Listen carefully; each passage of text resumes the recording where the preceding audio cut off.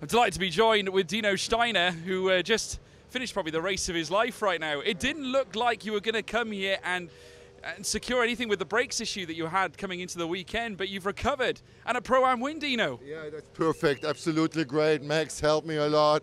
And we are a team. Everybody won from the team, not only me.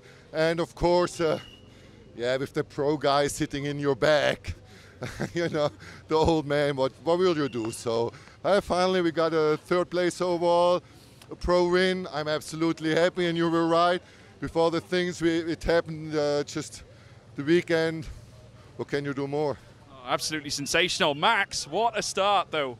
I mean, you were really working your way through the field. You and Carol Bash squabbling over that first place. Just talk about it. Yeah, like at the beginning I was stuck behind, I think, Osborne in the McLaren. McLaren is quite fast on the straight, so I struggled to get the chance, but then at the restart, like actually I had one run, a good run, up turn 3, safety car came out, so I had to back off. But then yeah, at the restart I could take the opportunity, make it stick, and then I was hunting Carol like crazy. I pushed like every lap so fucking, sorry my language, I pushed so crazy. Then when it started drizzling, then like my pace was somehow stronger than his, and then yeah, I was speaking to the team, 2 laps remaining, so I was going full send, and it paid off at the end. Well, congratulations, Max. Enjoy the Pro-Am win.